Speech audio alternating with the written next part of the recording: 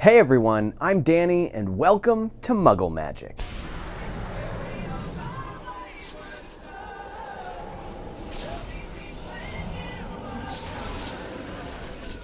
Today we're going to be doing another supernatural DIY. This is kind of actually more like a supernatural / Harry Potter mashup type thing. But yeah, it's definitely based on an item from Supernatural series. And I've only done one Supernatural DIY before this for a Demon Hunters kit. And I had a lot of fun with it, and I really want to do more with Supernatural stuff as well. And I know there's a lot of Supernatural fans that watch my videos and stuff, so hopefully you guys appreciate this as well. But anyways, today we're going to be making Hex Bags. And in Supernatural, these are like bags of with Hex items and ingredients and stuff in them. And then they actually are used to hex a person, of course, by a witch.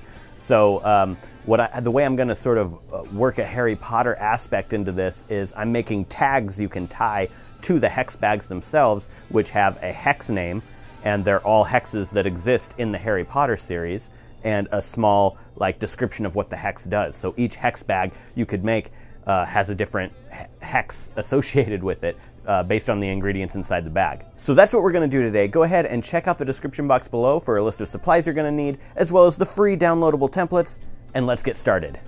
To do this project, we're going to need some cloth. I picked this out because it looked like something that a witch would use for her hex bag. I like the brown color and how it's not just one perfect shade of brown. You can see the stitching in there, and that's kind of what I was going for.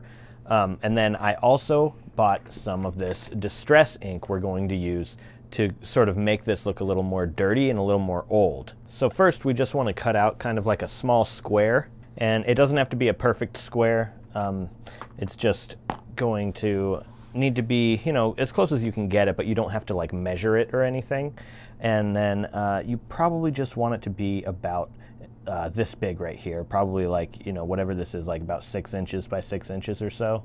So I'm just going to cut this out with a pair of scissors. So you can use a rotary cutter if that's what you want to use, anything you want, but I'm not too worried about getting the cuts perfect because it's supposed to look kind of tattered. Okay, so now we've got our base piece of cloth. Let's make this look a bit old with some distress ink, and we're probably only going to need maybe the darker brown and maybe a little bit of the black. So now we have a piece of scrap paper underneath here. I'm going to use the darker brown. It says walnut stain. And then I'm just going to sort of rub this onto the piece of cloth. I need to get definitely all the edges going around this need to be the darker color. So we'll just go ahead and distress the entire border of this and sort of fade that in toward the center. Wipe it toward the center, but don't go all the way to the center. You want the center to stay kind of like the lighter color, and then the edges to be darker and sort of fading in toward the center. And then we can also use a little bit of black here and there just to make it look a bit stained. Oh, and this will get all over your fingers, by the way. It doesn't come out too easily, but it sort of just comes off throughout the day. At least it did last time I did this. So there, now the cloth looks much more dirty and used and stuff, so that's what we're looking for. Let's go ahead and do the other side, and you can really see the difference between this side and that side. So now we have distressed our fabric. So the next thing we want to do is pick out the ingredients that we want to put in here. Also pick which side you want to be on the showing on the outside. I'm going to use this side to be the outside of my bag.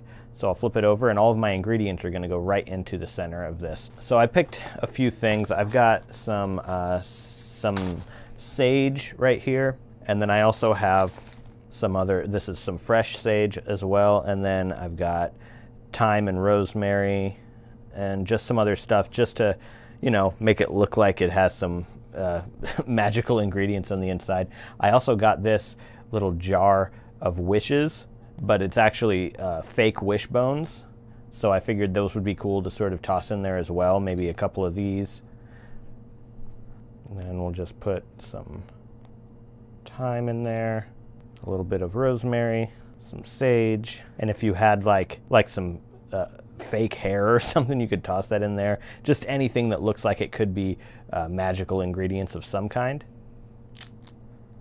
There's some dried sage as well. This is actually a smudge stick. So yeah, there we go. We've got some sage in there.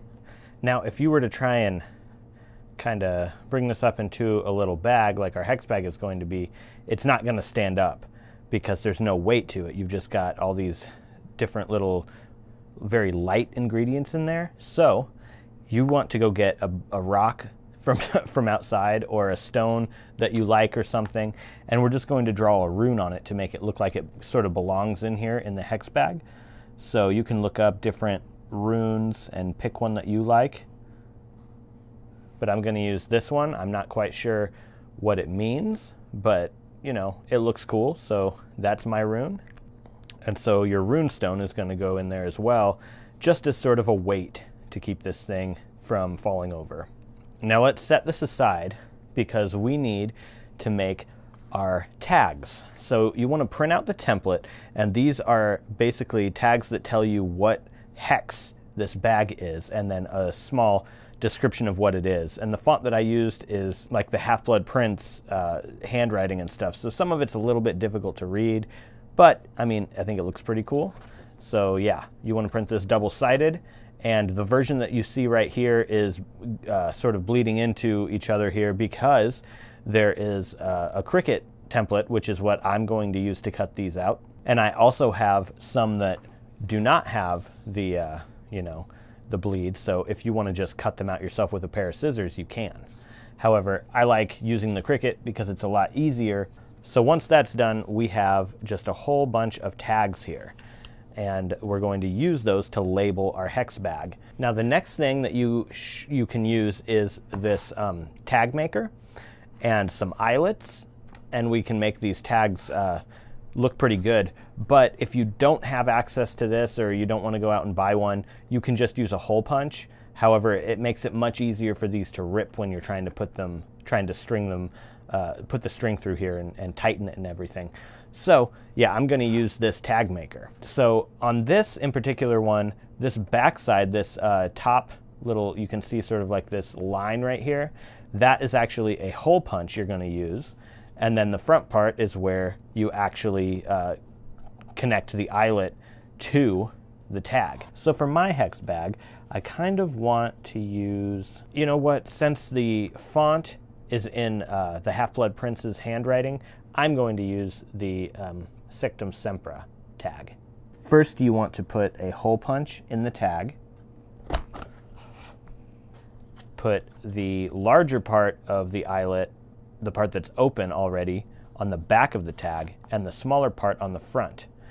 And when you put this in the tag maker, you want the small part facing down. So the part that's already flat should be facing up when you do this. And then you just bring this down, and then we should be done. So your tag should look something like this. And in fact, you know how I said that you put the side that's already flat, the larger circle side down on the back? You could use that on either side. It doesn't matter. I just kind of prefer the smaller one on the front side, but it's really up to you.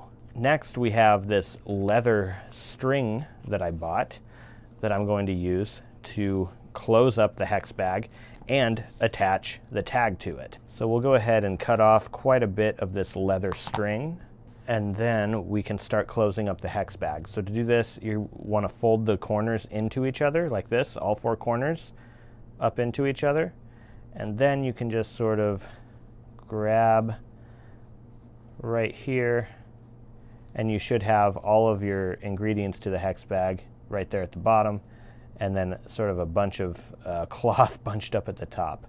And now we will wrap the thread or leather string around this several times until you have enough, just enough to maybe make a bow. And at this point, you can thread your tag through, and then we're going to tie it on.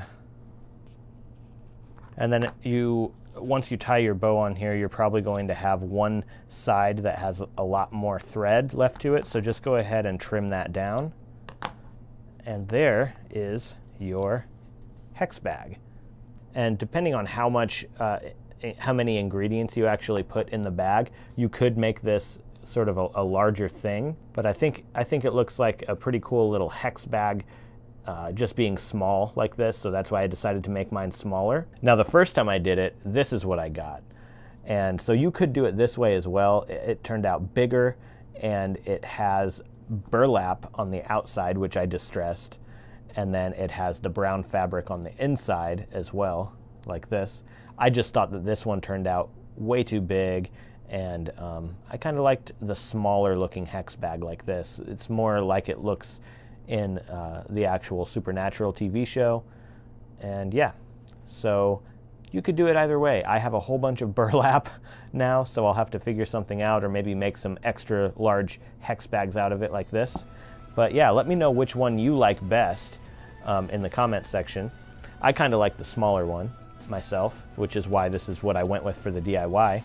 But yeah, like I said, only difference is it's double wrapped with a layer of distressed burlap on the outside.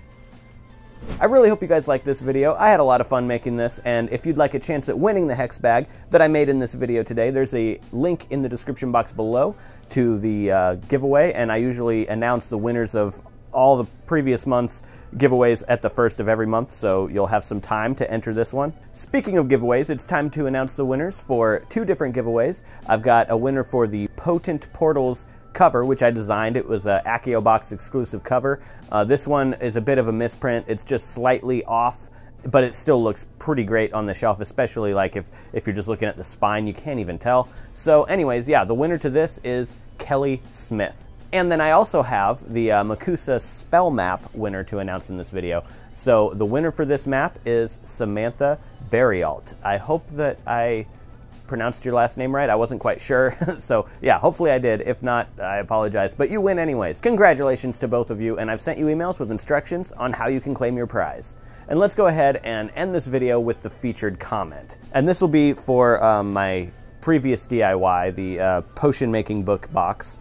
So let's see. Stephanie Weber says, I'd love a series like this of book boxes for all of the Hogwarts textbooks. Great video.